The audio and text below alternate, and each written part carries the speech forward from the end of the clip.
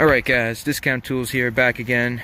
We do a little video on the Dewalt 1,500 pound shelf capacity industrial rack with wire grids. This is a 3-foot shelf, 4 foot tall, also about a little over 4 foot wide.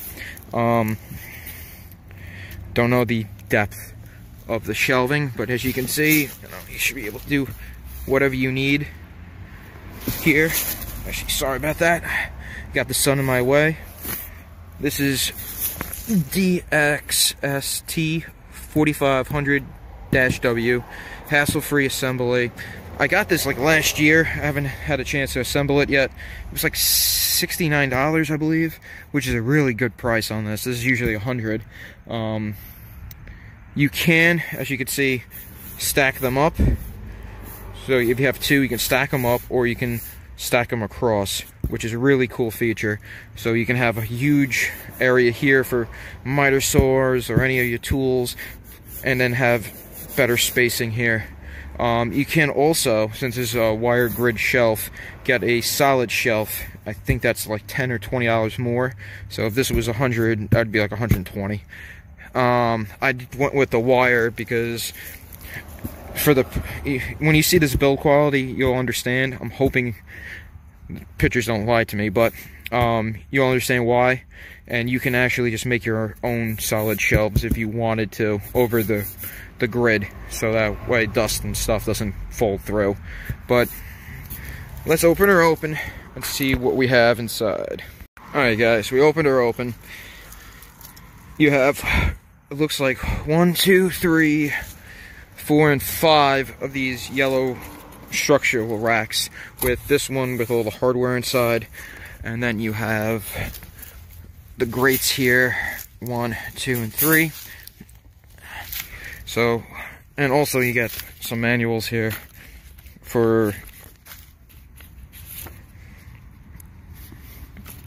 looks like Spanish, English, and maybe German or French. But it's pretty cool that they do give you 3 different manuals. And let's see how these look inside.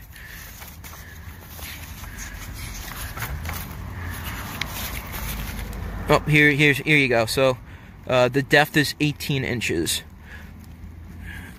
49.5 inches of width, and a 47-inch height. Got your specs. Looks like everything is actually included for your installation. You don't need anything else. And then you have some, this looks like some easy, very easy, whatchamacallit, specs here for the, for you guys. And then you have a 1-year limited warranty, a 90-day money-back guarantee. So we'll see how this goes with the whatchamacallit, with putting this together.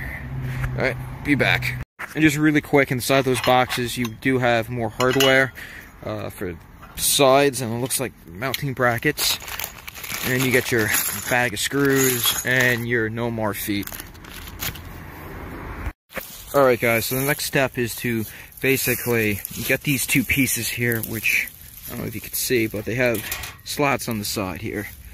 One side is the top, which is flat. The other side has no more feet over here, as you can see. And you just take these fold in from the other ones. As you can see, it's not going quite as well as I was hoping for. And you line them up with the holes, and then you put a screw in. Trying to see, let me see if I can find a screw. I wish that these were a little more well organized. Dewalt, I heard, doesn't make these. Here we go. It's another company. It's just labeled Dewalt. So you take your screw, you line up the hole, put her in, and then they do give you an Allen wrench and a bit. Here we go, for your drill. As you can see, I don't know if it's the the finish on the bolt, but they don't fit well. The screw, this bit and the hex driver is just too small. So so I would say be careful when you're building these, because you can have some slippage and you can strip out the bolt. I went ahead, I got my Bosch Impact here with a Milwaukee bit. It fits perfectly into the system, and then you can just have it on speed 1, just tighten it down. I would say not too hard. The only thing I could see so far that's bad is the metal paint. This is just from a light scrape, so I do like the design of it, but just be warned that this might rust if you don't take care of that. And this was just me just trying to get these two in. So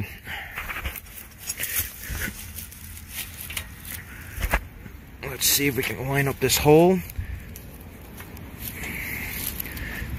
And the way you do it is you got to line both of these up into one hole, so that the bolt will go through both. And I already did it on this one, as you can see. Oh, here we go. So this is the top. Again, this is just the finished model, and these are your two legs on the sides. And then the next step would be just to put the middle in. So I'll see you when I'm up to that point. Alright guys, so right now I'm just about done putting the cross beams up. As you can see, I'm going to use to show you how to do this real quick. Very easy, actually. The only thing I will actually say is that the metal quality it's good, it's just not up to par. What I was thinking of, I was thinking more heavy duty, because I don't think you can see it. Nah, you can't, but like some of the paint's already rubbing off, but basically you have these locking tabs in, and they go into here on both sides. And of course you have product number, date it was manufactured, everything like that on the back. And all you do is you kind of just put it in, and as you can tell, this is all one-handed. And just use some downward force, locks right in. And if you want to take it out, you just pop it up. You know, you can use if you don't have the strength, you can use a ball peen hammer, or like a rubber mallet, actually, not a ball peen, but it pops right out, as you can see. I mean, super, super easy for any person.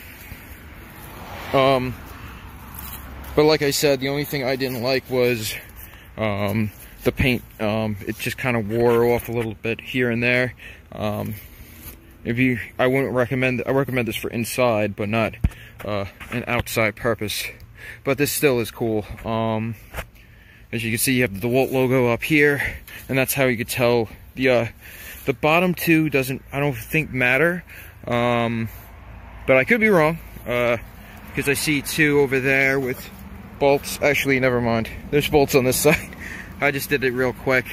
But the only real difference is that one side you have a pair. One side has the Dewalt on one side, and the other side is the serial number and manufacturing date, which is pretty cool. So the next part, I believe, is putting the other cross beams from here to here, so that the shelving will fit on top, I believe, or giving it more support across another set of cross beams. Coming out really good, guys. It's taking me a little while, but I'm getting my bearings on this. But this was the easiest part, putting these in. They didn't take that much time. And this is not really the final, I'm just setting everything up. I just want to see what it looks like, but it's not my final, let's put my final configuration, because I have a light switch in the garage where I'm putting this, and I really don't want, I want to be able to get it to it, not have to go through everything here. So I might take the top parts off and then have at least 2 shelvings there. Alright, so I'll see you in the next part. Alright guys, we're back. Now, you have to install these, I forgot what they call them, the strap-ons. Strap-ons. Let me get the technical number, but the self-support straps and the safety straps. So, the ones with the threads on them are the safety straps. And all you do is, you can focus, you take the small hex bolts. Come on, focus, as you can see. They're the really small ones. And you lay these up like this. I made the mistake of going down. They won't go that way, so you have to go underneath the bracket here and go up. And it's really easy, actually, because with the coating on it, it's a little it's not slippery, but it has some grip to it. And you just kind of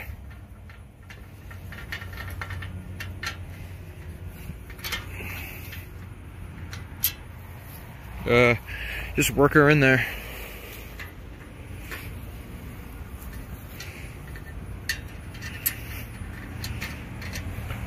Yeah. Just put one in there for you guys.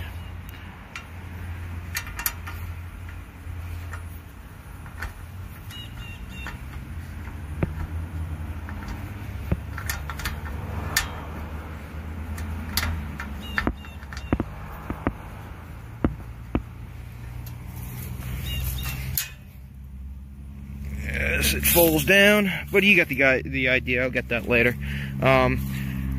You just work her in. Found her. That's why you don't do anything on the grass. Just work her in, and then you take these safety straps, and all you do is you lay them in like this. One in there, and it looks like you're done after that. You basically, this is the easiest part, it looks like. Really easy. You just take a couple and you lay them down like so. So you basically have 2 down here and 3 on top. And then all I have to really do is, I think, put the grates up here. I just gotta see if there's anything else. I don't, because as you can see, you just really put those on. Repeat the remainder of the 8 straps. You have to have 9. And this is for the wall mounting instructions, which is pretty cool. You can wall mount this if you want to make sure to get it off the ground, or you just want a higher shelf. California earthquakes, stuff like that. And that's it. Let me finish this up and see you on the next part. Alright guys, so I'm back. We got the one of the grates up here. All you have to do is lay it down, it'll pop right into place, and then you have to install these brackets here, which, let me see if I could do it with one hand. It's not actually, oops, sorry, that bad. And you have to put them at the edge here. There we go. Goes right on and keeps the grate from moving around, because they're just kind of, they'll just move around on them. Took me a while to figure it out, because if you can see the picture here, they're going as if you're over here, but not really looking over here. I thought you had to attach it from here. So just a heads up, the instructions are not that great, and as you can see, you just put them on here. Again, too, actually, as you can see, there's plastic on this. They send plastic for this side, and I have a whole bag of stuff for this side and down here on each side, and that's why there's wear on there. As you can see, if you focus right there, from the screws and everything, they should have a plastic piece there. So one of these days when I'll take this apart and put these back on. I got a couple more to build. So now, since the instructions didn't say that you had to do that, I didn't do it. So now, just a heads up, you have bought one of these, that's what those pieces are for. Now you just go around, you put these clips on each side, and the only thing I have to go is, okay, so there's a locking pin at the ends of every cross beam. This is where the locking pin shelf pins are to be installed. If a pin does not easily slip into place, then mildly tap at the end of the cross beam seating. So, okay. Oh, where is the cross beam? This is when, like, you're like, I see one every session over here. And let me just show you. Where's the bag of goodies? Oh, right in front of me. The cross beam, these pins, looks like so.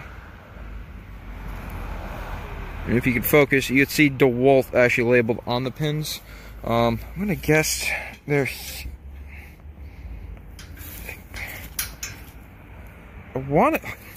See, this is the thing. Like, they show, like, that doesn't really help.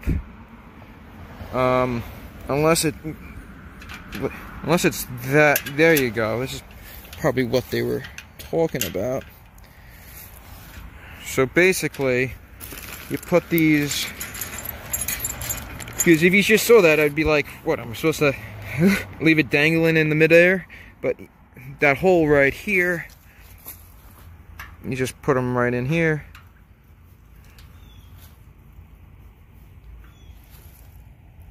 As you can see, there's a little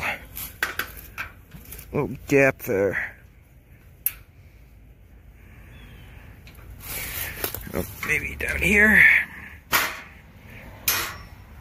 That's why you gotta bang them in a little bit on top, and then you just install it like that. It's really simple. Let me get back to you when I have everything done, but just a heads up for if you guys were a little confused on some of the steps. I was too. Oh, and I actually forgot one thing. Let me just include this in the video. They talk about a long side and a short side for the grates. Basically, it's actually, they're talking about this. This is the short side, where if you're gonna just move a lot of stuff from left to right, you want the